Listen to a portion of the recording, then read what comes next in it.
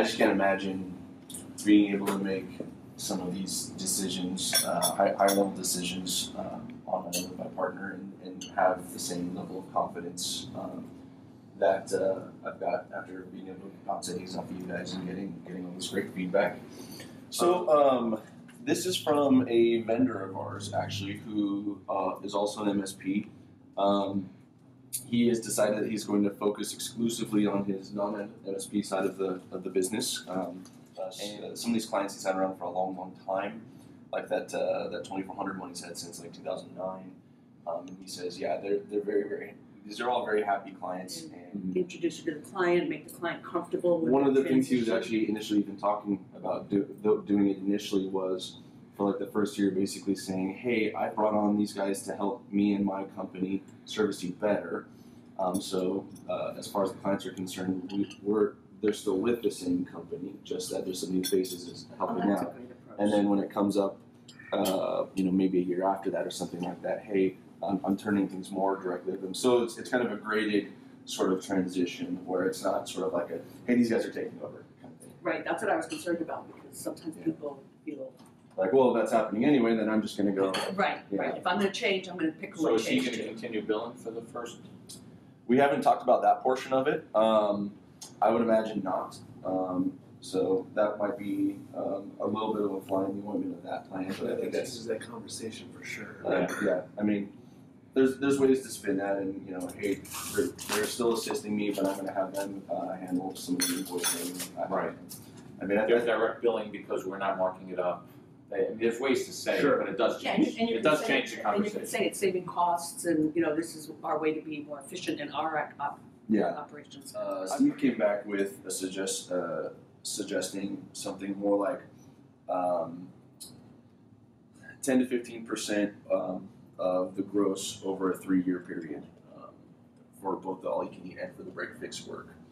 I'm not as concerned about the break-fix work because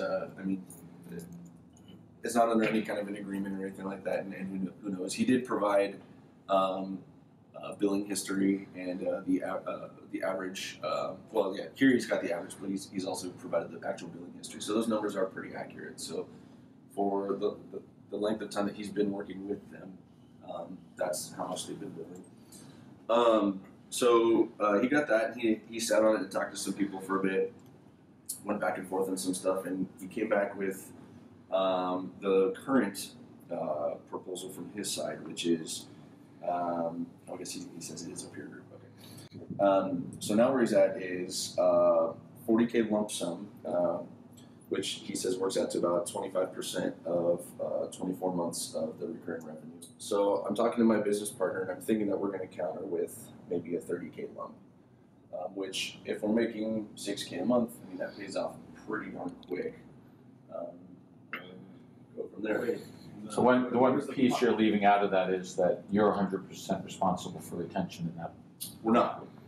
So in that, that's not one of the caveats of the, we're going to have a caveat in there about of that 30K. He gets 20 up front and another 10K after a year of retention for them re-upping. Sorry.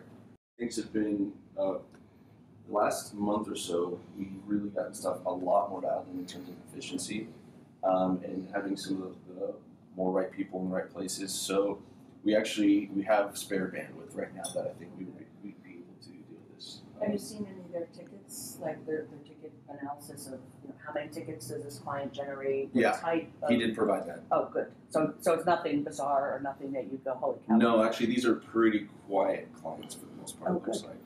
Good.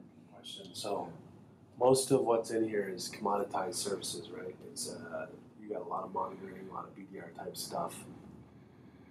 How many of these clients have been with him for more than 3 years? Well, let's see. So the up top there, that start date. Okay. So most of them have been a long time. And that's their very first date, not the current contract started. That this is when did they become a client to them, to the other company? They started with a contract. So that's the contract start date. Okay.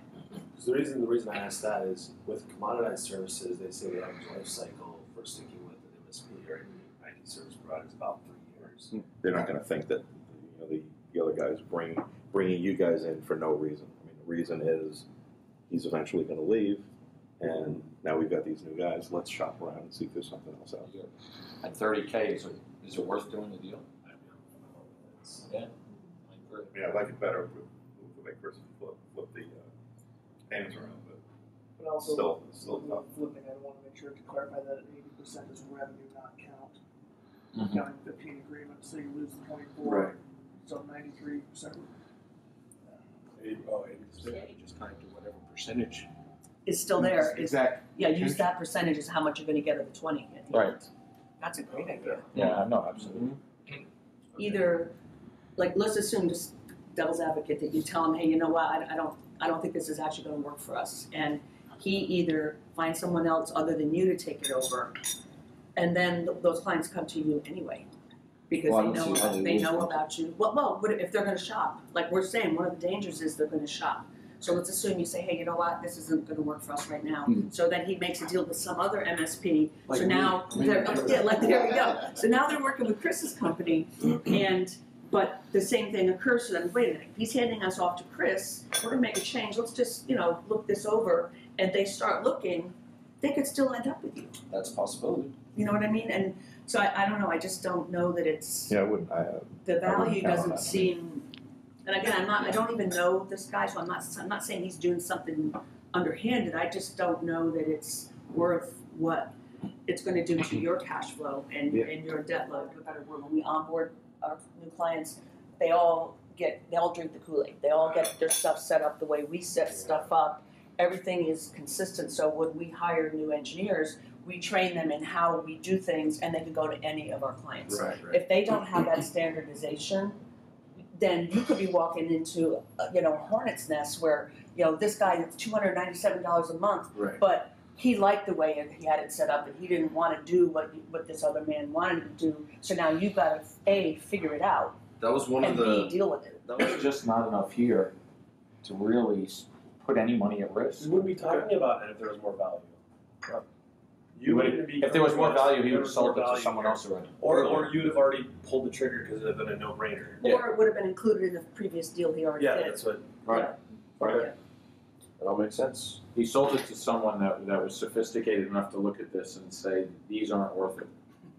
Right? At any cost. Yeah.